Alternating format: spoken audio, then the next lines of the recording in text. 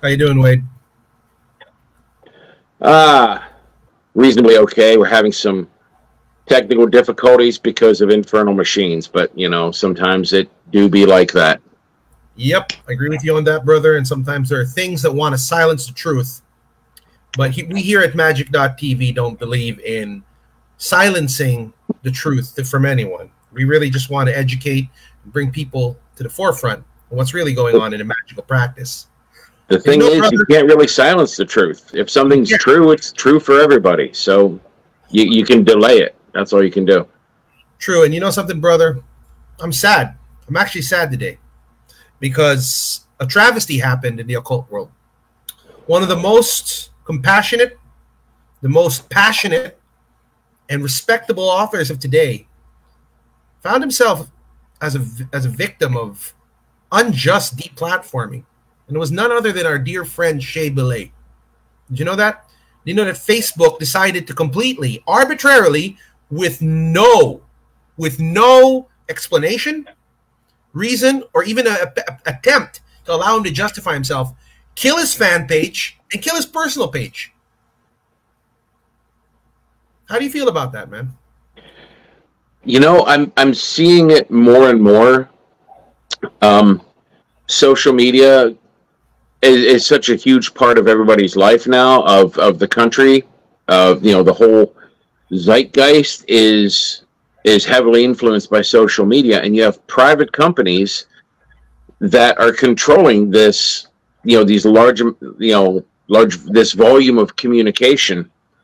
And when they come out and they just want to silence somebody, I could understand if he was doing something bad with the platform, if he was, you know, advocating violence or crime or something like that, or telling children to go steal $10 out of their, you know, mom's purse and send it to him. If it was that, that'd be one thing, because we still do have to have responsible communication in the world.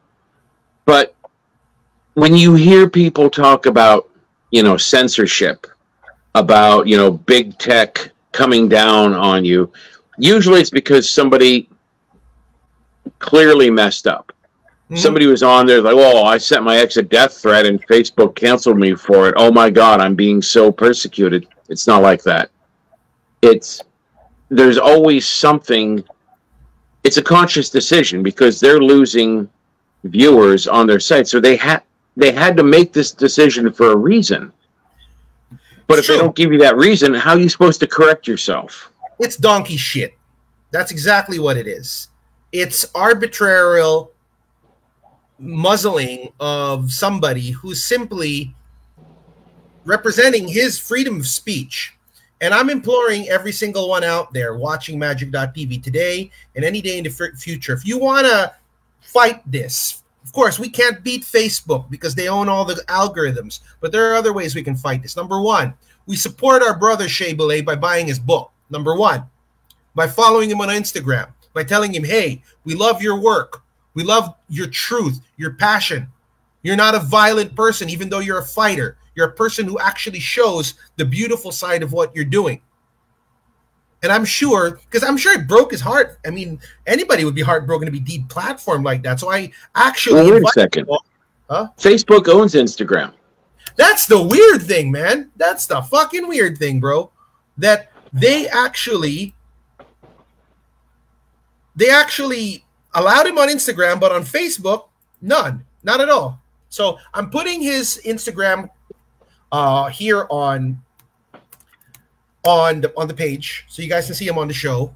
Okay. Right here. It's under Instagram Shea Bile, but is he on Twitter? I don't know if he has a Twitter, because that's actually where I met him. But you know, we both know Twitter's going down the toilet nowadays. Oh my God, Twitter is just such a glorious dumpster fire right now. Yeah, so I'm riding that plane all the way to the scene of the crash, and exactly. It is going to be. The first thing I wanted to say openly on this show is support Shea by buying his book, by following him on Instagram, sending him a message saying we support you, following him on YouTube. He wrote the book Frederick Nietzsche and the Left-Handed Path. It's a wonderful, wonderful piece of work by Atramentus Press. And don't let these arbitrary assholes dim the light that Shea represents, okay? Because next thing you know, if they're muzzling guys like him who aren't saying anything controversial, it's not like he was going on Facebook saying, oh, sacrifice babies and drink their blood. No, he wasn't making any noise. He wasn't doing anything. They just hacked him for no reason. It can easily happen to the nicest of us, or the ugliest of us, or the richest of us. If this continues, then we're going to lose some good authors. People are going to feel that their message and their truths are being violated. So I am asking every single one of you out there who watch and follow Magick.tv to support our brother Shea Bile. Because you know, it might just go back to the old days before social media. Yep. When back in my day, the internet was called books. Yep. But yeah, no, but seriously, you know, it may have to go back to private platforms where people have their own web page, and they're doing their own videos and putting them up on the web page, you know, and let me see if you can interact with them there. Because he's got a lot of good content on YouTube, but I don't know if he has an actual YouTube page. But if he does, I'd also ask you guys to follow him, because like I said, all the stuff that he talks about is just gold. Yeah, he does have a YouTube page, and it's actually the same thing. It's also on YouTube, Shea Bile. He hates it when it's the same thing, at Shea Bile. It looks like it says Shea Bile. He'll hate you for saying that. That's my joke to him. You're the Satanist guy with the last name Bile, but no, I think he's an Irishman with the last name Bile. So let's support him. Let's get his book if you haven't gotten your hands on it, because by supporting him, we are not allowing his light to be dimmed. And by buying his book, we're keeping this author alive to fight another day. I do know he has another book coming up with, I think, Haitian Press, and I'm already lined up to purchase that. All right, so this is a travesty. Our brother does not deserve to go through this, and I will continue to support him. And if he wants to get featured on this show for season 4, I'll gladly put him there again. Right, Wade? Absolutely. All right. Yeah, we had a good time last time he was here.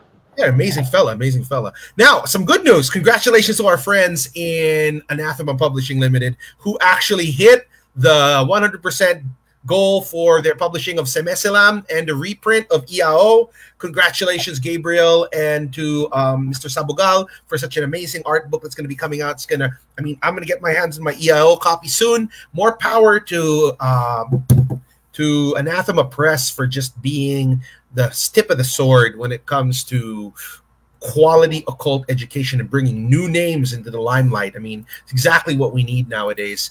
Now, another thing to keep in mind, though, is that aside from that, tonight we don't really have a guest, but you and I are going to be talking about something that I think people are going to want to hear.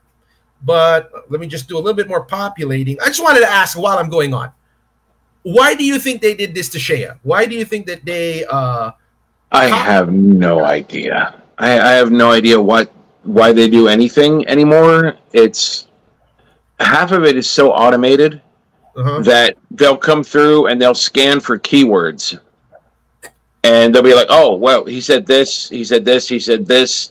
So it's like 3 repetitions of a particular word that they've been told to trigger, and they will just flush the site. Waiting on the so like if there's a method for appeal, you can go back and say, hey, I want an actual human being to look at this, and they come on there and then they're like, oh, well, yeah, okay, we made a mistake. But half of these things are automated, and there's no way to tell what algorithm they're using.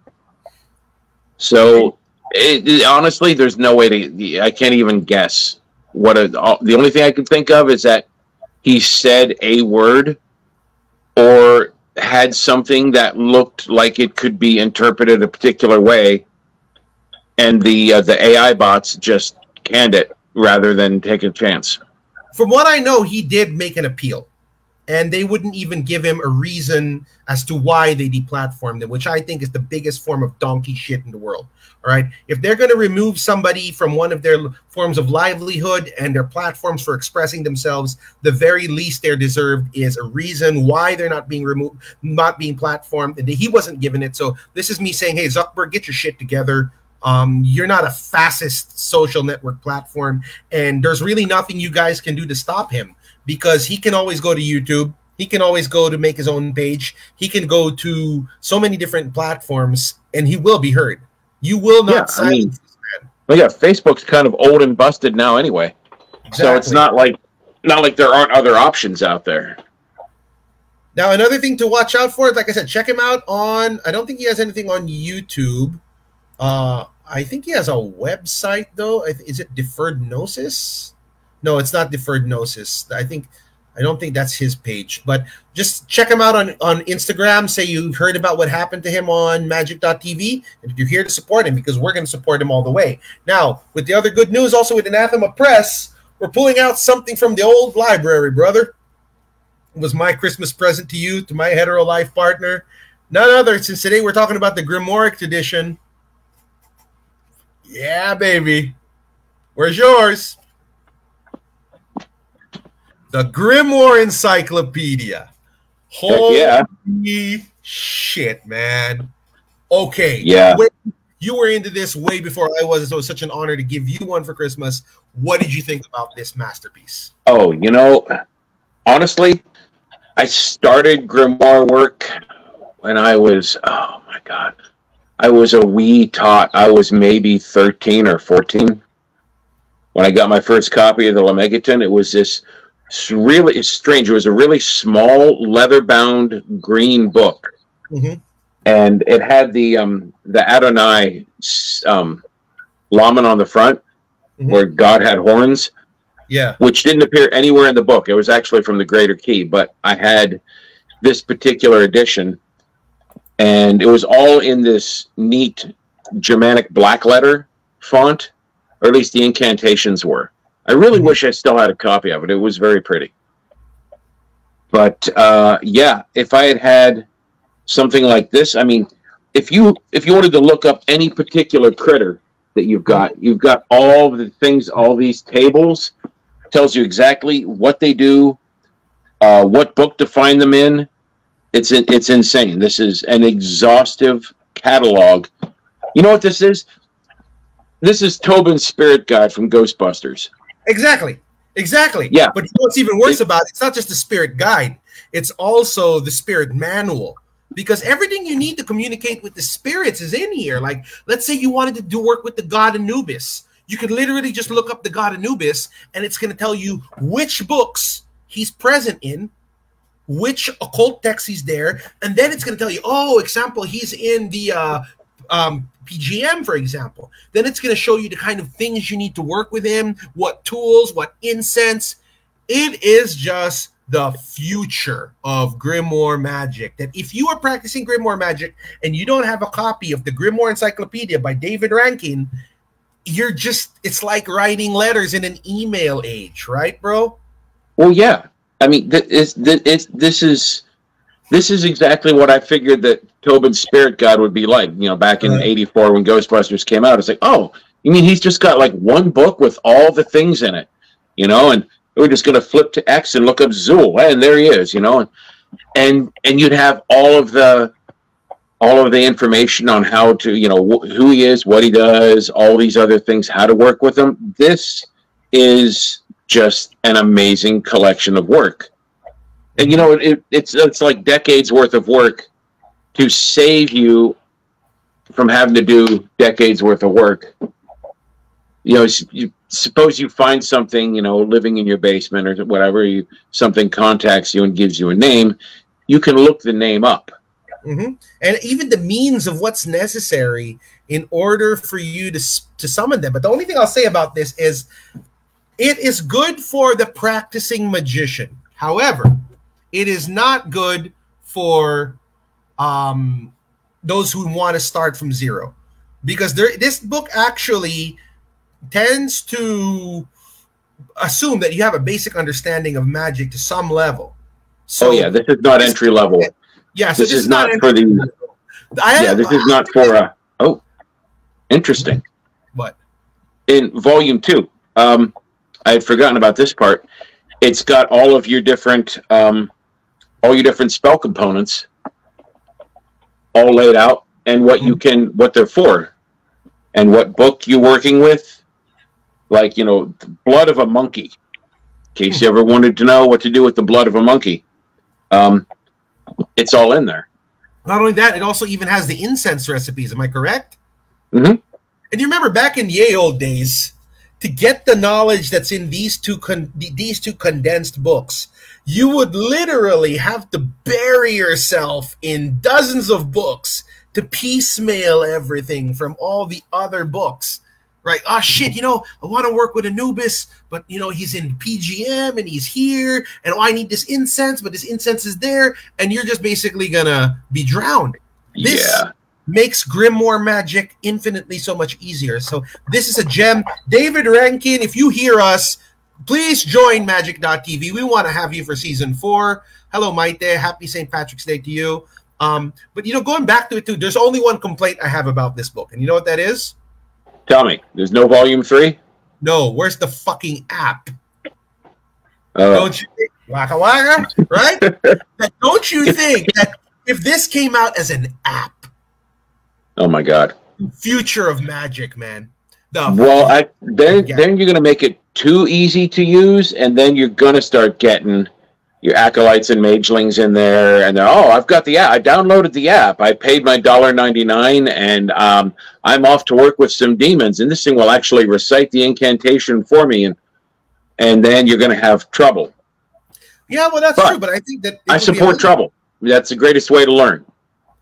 Because, like, you know, the closest thing I had to this was, because, like, I've been studying the PGM with none other than our beloved Jack Grail, and the PGM by Betts is a very understandable text, but what I like is what Stephen Skinner did with it when it called, he had his own version of the PGM, but it's not really the PGM, it's the secrets of Greco Egyptian magic, and he actually synthesized it more and chunked it up more, and Stephen Skinner is really good at doing that.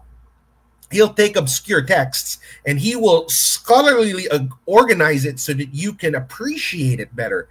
So that was my first foray in this. It wasn't until this came out that I was like, now this is how you do it. This is a wizard's handbook. That if you're doing Grimoire magic of any kind, if you don't, I don't care if it's Goetia, I don't care if it's the Almadel, I don't care if it's the Book of Oberon. If you don't have this, you're writing handwritten letters in an age of email. All right, Heather has a big comment to share with us. Facebook keeps erasing my posts with no explanation and making it seem like phishing or likes or nonsense. They don't even specify which post. They don't even explain why. There's no procedure to comment with Facebook. We can lodge an appeal with multiple choice reasons, but one knows not when they deleted it, nor which post. This is another level of crazy, making us discomforted, off balance. I know not why, but precisely I couldn't be a hazard and educated guess. I get it. So basically she's saying that they're full of shit, and I kind of agree with her. All right? Yeah. So with that being said, shout out to David Rankine. Can you please hold up your copy wave for the episode? Come join us. We want to have you, David. You got a really good book here. And once again, shout out to our brother Shea Bile, who we feel should be platformed immediately. Replatformed immediately. Yeah, that's strange. They didn't even send him like an acknowledgement of it. They didn't even give him a warning. Yeah. Well, usually they give you a notification if they say, "Oh yeah, you know, something you did, you know, we're bouncing your account, or we're freezing your account, or you're suspended, or whatever." They usually at least notify you, even if they don't give you a reason. And you know what pissed me off even more? They didn't just kill his fan page; they killed his personal page. But not his Instagram.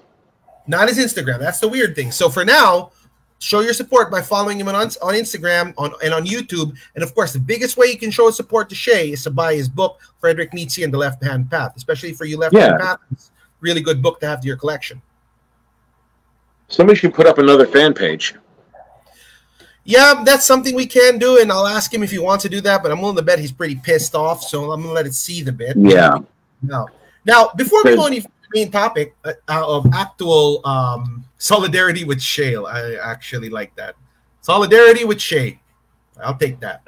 All right. So before we actually talk about the topic of Grimoire magic for today, I also want to give props to probably one of my favorite teachers I've had in the past 10 years, the ever so illustrious Jack Grail, who is opening level 2 of the PGM PGM, the Kingdom.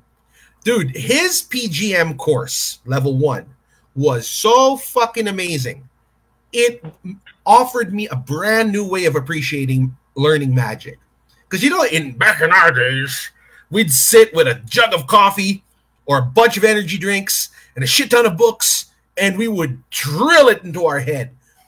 Jack's got this amazing way of teaching magic that makes it digestible, fun, and it's not even chewy. It's like practically ground up for you. It's like practically the ground beef of magic. It's burger already. So it's just pure flavor. And the best thing was, we just finished PGM 1. Everybody was saying their goodbyes. It's been a good year. And, you know, during my depressiveness, I would look forward to these classes every Sunday. It's like, oh, wait, a new lesson with Jack. And, you know, we have the interaction with him. It was just somewhere to belong. So right after the class, everybody was like, oh, God, this is the last class. I said, no, it's not the end. Jack, please come out with a part 2. And I was like, asked all the classmates, how many of you here want part 2? Jack, I will rally everyone. Please make a part 2. Well, April 8th, PGM 2 is coming out. So for those of you who've taken PGM 1 and you want to jump to even heavier stuff, PGM 2 with Jack Grail coming out April 8th at the Blackthorn School. So check them out. I'm excited for that. That's already my birthday gift to myself. Paid for it. I'm enrolled. Looking forward to it, brother. So let's get to the topic at hand. Boom, the Grimoire tradition. Why? Why do we do this? Why do it? Wow. You know, honestly, in a perfect world, we wouldn't need magic at all. Because if everything just operated like clockwork, like it's supposed to, if all the gears were in the right places, we wouldn't need to do any of this stuff. But we're the engineers now. Because whoever's been in charge of this place for the past 12,000 years is clearly expecting us to sort of take over. So we're having to kind of put all the nuts and bolts together. So when you start looking at like, well, what are we doing with, you know, goetic magic? Regardless of what model you use to explain the existence of spirits, they definitely exist. There's things out there that are conscious, they're aware of us, they will communicate with us. Even if people say, oh, it's just parts of the human mind. Well, shit, everything's parts of the human mind. You know, there's nothing that you see or hear that doesn't come to you through your brain hole. So when you start working with these spirits, you're actually getting an interactive grasp on your environment. Instead of people saying, well, I talk to the trees, I talk to the birds, I talk to the, you know, the wind, water, and sun. Well, yeah, but do they talk back? Are you getting any feedback from your magic? You know, does someone come and say, hey, you know, we hit a snag on this. This other person's got something else going on, and you were mistaken in your initial assumptions. Well, hell, that's the best part of this, is that you can actually call them up and get feedback on what you're doing. So, yeah, it's great. It's interactive. There's kind of the danger of getting into the personalities of them, because, again, I don't really subscribe to a lot of the major models of spirit biology, I guess it would be. So you can't really start saying, oh, this is my friend. This is my new friend. He's my buddy. I love him. That starts becoming problematic, because you start investing too much of yourself into something that may or may not, I don't know. I've seen a lot of things in the world, you know. I've seen angels and demons. I've seen gods face to face. I've seen UFOs. I don't believe in any of them, because belief becomes its own problem. That's just my point of view. I know things exist. I don't have an explanation for them. I don't like the idea of believing in something that I can't really get a handle on yet. Well, I do have a question for you. Why not just hedge magic? Why not just candles? Why not just spells? Why would one, I mean, I know the answer again, but I want to share this to the viewers.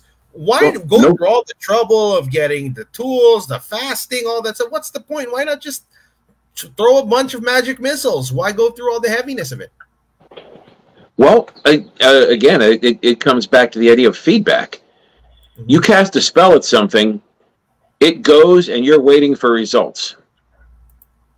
Whereas that, you know, that would be like an arrow. You fire your arrow, you're waiting to see if you know, you hear it hit the target. Whereas with you know, you're working with, you know, goetic spirits or whatever, that's more like a guided missile. You're getting feedback the entire time, and it'll tell you exactly what's going on, when you can expect results, what you could do next. Or it'll come back and say, like, yeah, man, he's got something around his house. He bounced me off like a bad penny. And you come back again. So the whole idea of having these is having someone to talk you through it, because you get feedback. Well, so in other words, it's not just something blind. It's really something that's like getting some sort of communicative side to it. It's like a bullet. Exactly. Am I correct? Exactly. You're getting feedback. You're getting the touch response. So, like, you know, when your phone vibrates when you touch a key, even if you don't see it do anything, you know it's been, you know, the message has been received because you're getting feedback. All right, we just uploaded also the link here to PGM Practices 2 with the Blackthorn School. But then again, if you haven't taken part 1, you don't need to take part 2 and 1 in order to take part 2. But I wouldn't tell you to miss part 1. That's like jumping straight into Empire Strikes Back without watching A New Hope. You know, so you're not going to get the same level of appreciation for it. And once again, for those of you just tuning in, we wanted to say congratulations to our friends at Anathema Publishing Limited for so far hitting the goal that they had for their Kickstarter for Mr. Zabogal's work. I forget his full name at times. But Sebisalam and Iao will be reprinted. So, yeah, we're looking forward to that. Congratulations, Gabriel, for a job well done. And, of course, we were talking earlier about the muzzling of our dear friend Shea Bile. And I'm liking this statement that people are saying, solidarity with Shea. I'm going to make that the hashtag for all of the publicities we do on that. So, like, okay, going back to the whole Grimoire tradition, all right, is this something that newcomers should follow by the book, or can they piecemeal it?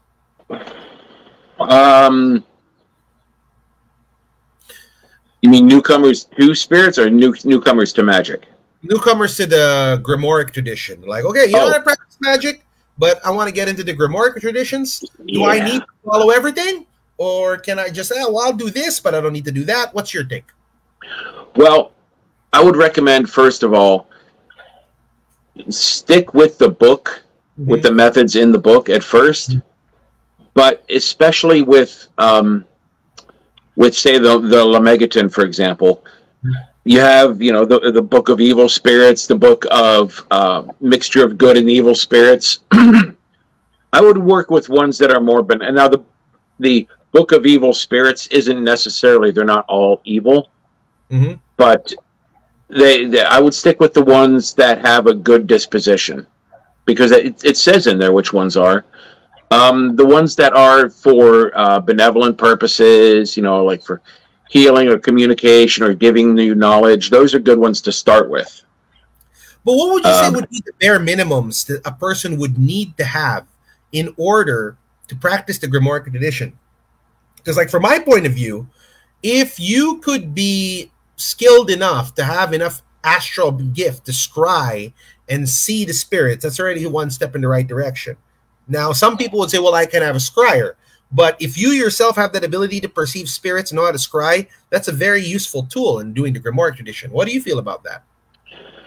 Well, the bare minimum, the first time I summoned something, I didn't even really have a proper circle. I had a moldy old graduation gown that I had borrowed from somebody, just black robe. I did a circle with salt and a chant that I had picked up somewhere. But I did copy the conjuration directly out of the book. I used the conjuration straight out of the book, which brings up like another idea there. When this, in the name of, you know, Berlinensis and Baldikians and all of these names of power that you don't know, I strongly recommend not using words of power that you don't know. True. If you have to use any particular names, use your own, not your own name, but like your own gods, whatever gods you believe in.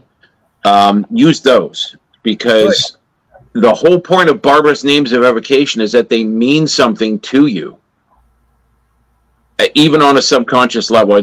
If you just have the names out of the book, exactly, you're kind of taking a risk.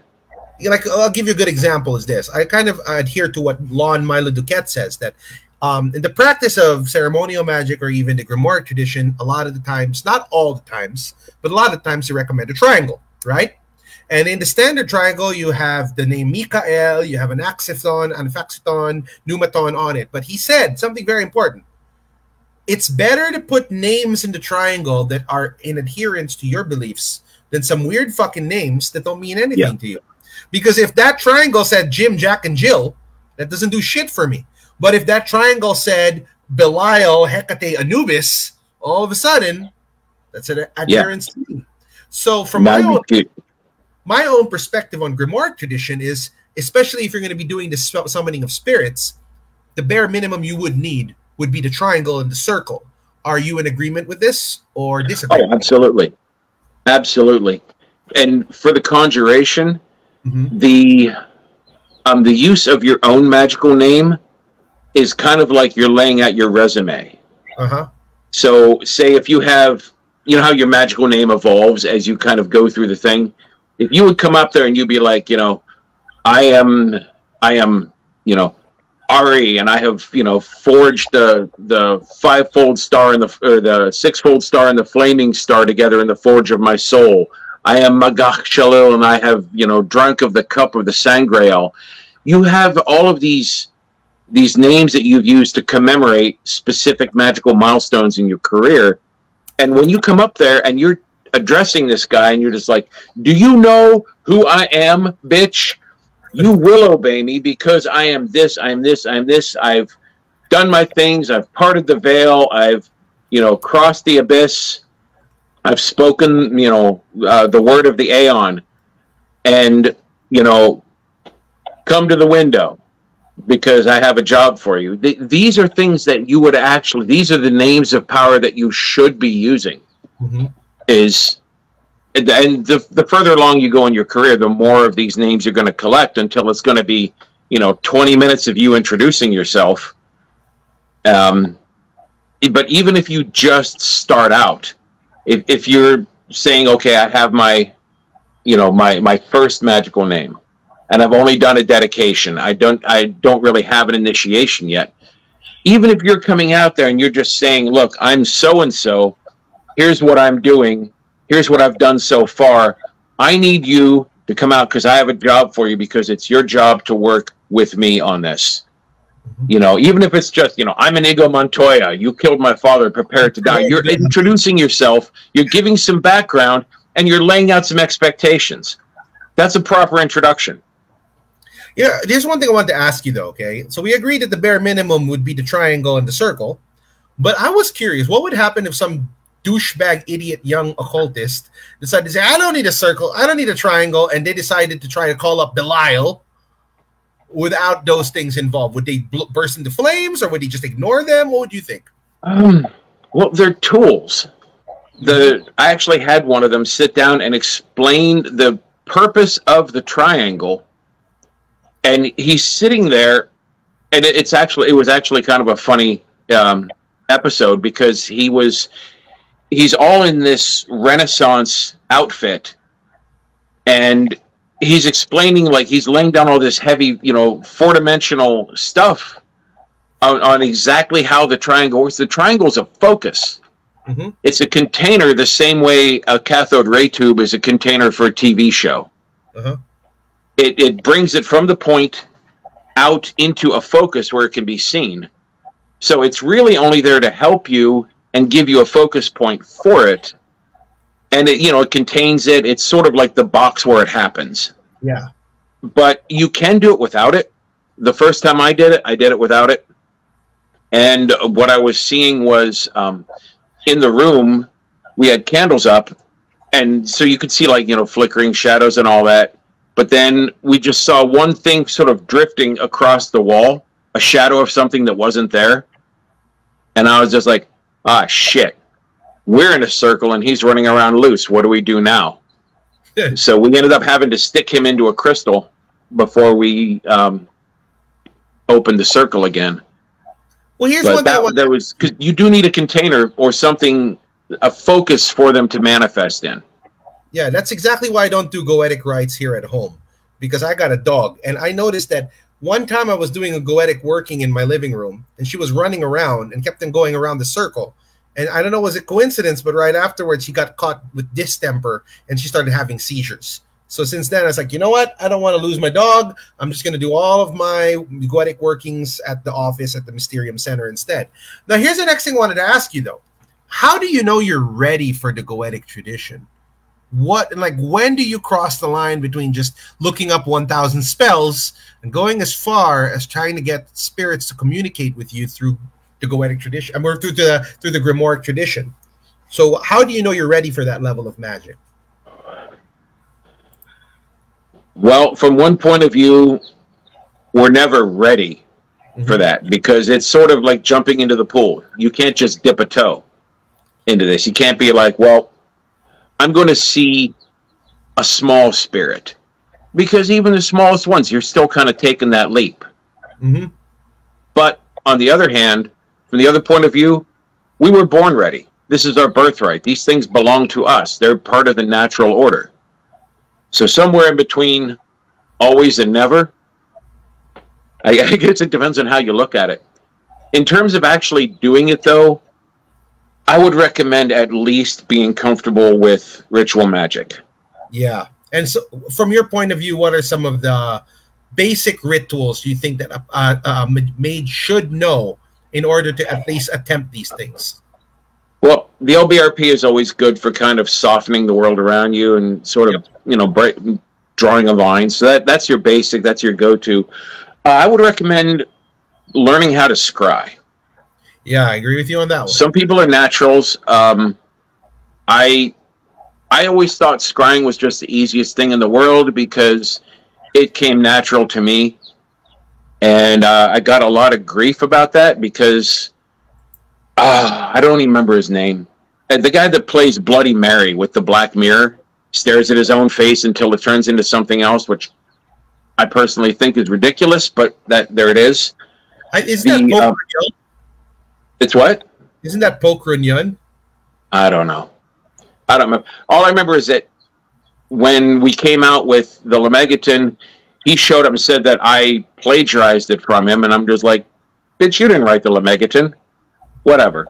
Okay, which brings me to I got it from the British Library, so unless he was King Charles, this isn't his book. But brings me to the next one.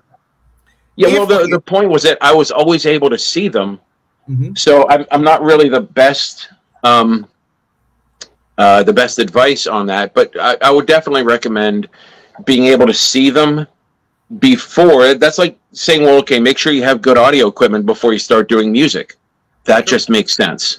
It does. Because then you can see them, you can hear them, you can get some feedback from them, and then start calling them. So if you have to pick up any particular skill, I would pick up scrying. Scrying and banishing is a good combination. So, I mean, it's really... now, here's one thing I was going to ask before I get to the next big question.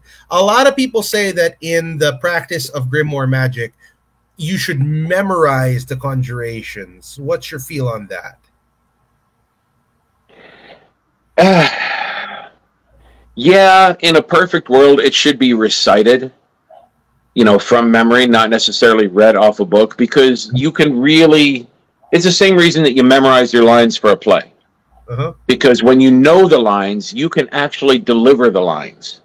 If you're just reading it out of a book, you are just, please show your support of our beloved friend Shea Bile and follow him on IG, as opposed to coming out and saying, please show your support for our friend.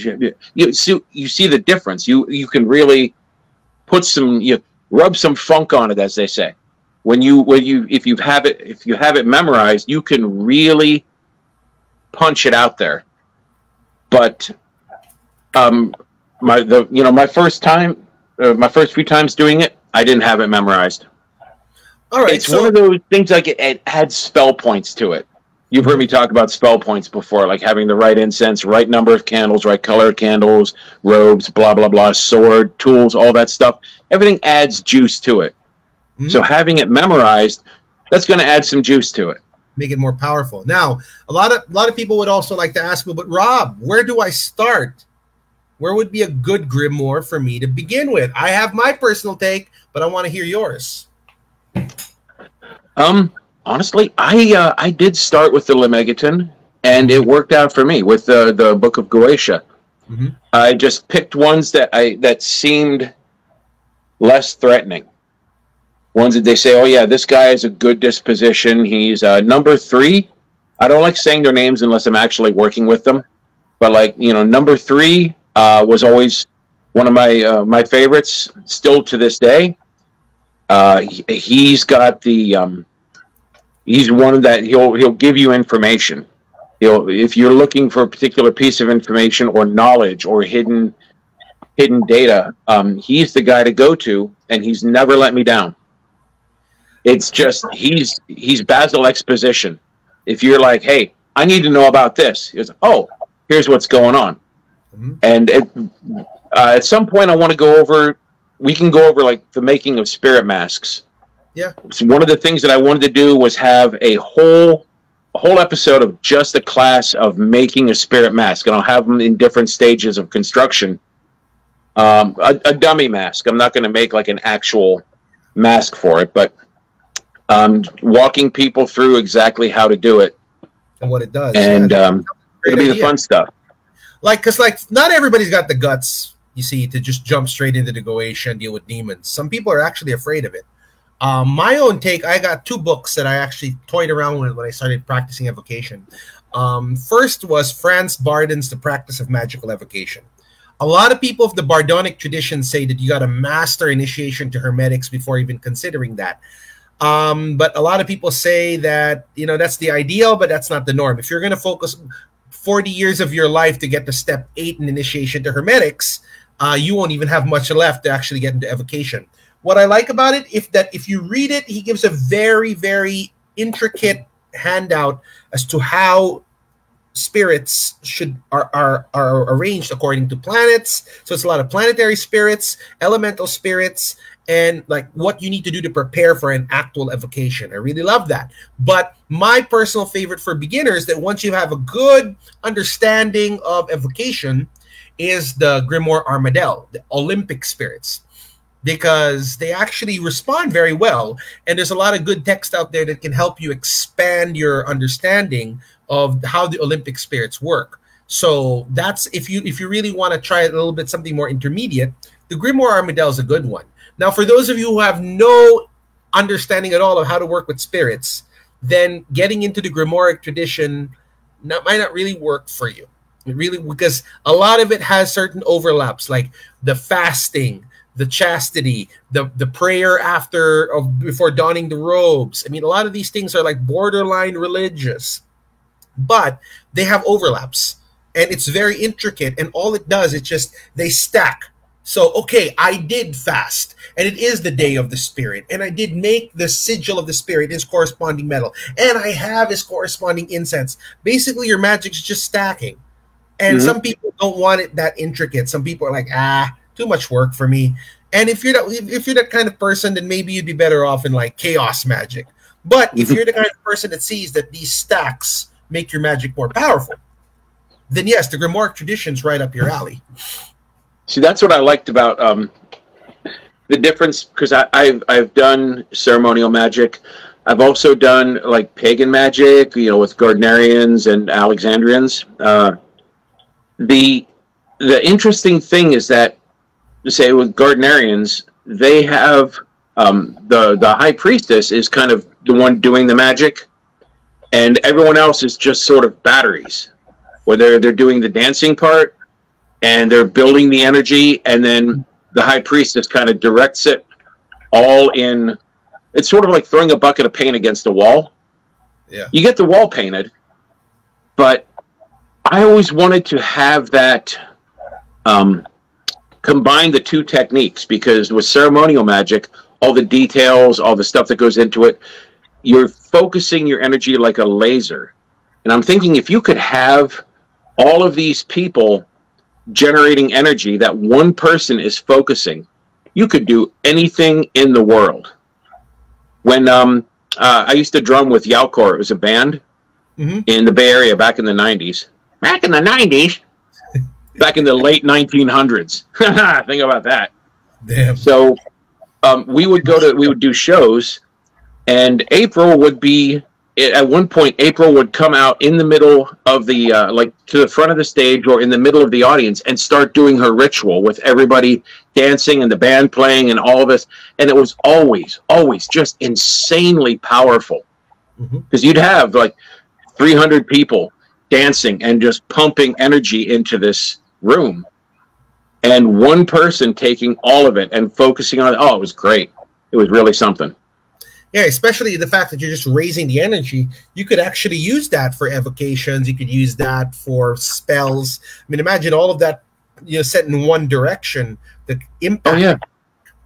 Now, here's the other thing I wanted to ask you, though. Like, a lot of people say in the Grimoire traditions that, aside from the Goetia, because, of course, a lot of people, that's the most popular, but are there other grimoires that you would say, give this one a try? I mean, like, check out example the Sword of Moses, or check out the Arbatel. I mean, like, anything aside from the Goetia that's close to your heart. You know, some of the other books of the Lemegeton, I like the Third Goetia. It was the Third Goetia with the Wandering Princes. I had summoned all of those the one night, and well, the interesting thing was I basically extracted the oath from all the Wandering Princes, because but they knew me already under a different name, which I found to be interesting. I don't know what the deal is with that, but the scryer said that, yeah, each one of them came up and was just like, oh, you again. And so I thought that was interesting, but I've always liked working with them. They're of a pretty decent disposition. And if you have anything that you need, because they're basically Jinn. Yeah. They will go and carry messages, get information, do things for you. So those, I liked working with them too. I've read a lot of the other grimoires, but none of them really seem to have a compelling enough operations in them that weren't already somewhere in the Lemegeton. So from your point of view, the Lemegeton is kind of like a one-stop shop, right? It's kind of a one-stop shop. It's got everything in it. And I would love to do, since the books of the Lemegeton are they're kind of, well, yeah, like they're versions, they're magical versions of other books, like the Steganographia and a lot of the Pauline art. A lot of these things are converted for the Lemegeton, but I would like to actually go through and kind of remaster each book off of the original that it was made from. And that would be something. That would be like that would be a complete Lemegeton. That's true, because if you notice a lot, all the attention when it comes to the Lemegeton goes to the Goetia. They don't really talk about the Ars Pauline or the Austergia, and I think these are aspects of the Lemegeton that deserve equal amount of airtime. Well, it was the only one that was published as a standalone book. Everybody does the Goetia because it's the Book of Evil Spirits, and it was the main book. It had like all of your, your conjurations, all of your temple stuff, but the fifth book on there that they said was the Artem Novum. That was actually, Crowley had said that it was supposed, or I guess the original thing was that it was supposedly the meanings of the names that are around the circle and in the triangle, but they're not. They're actually they're the rituals that you're supposed to perform while you're drawing the names around the circle. So that's really sort of your setup ritual in the fifth book. So the fifth book is basically your power-ups to give juice to the actual temple you're creating. It's the rituals of constructing your temple. When you're drawing the circle and the triangle, that you do these rituals while you're writing the names in there.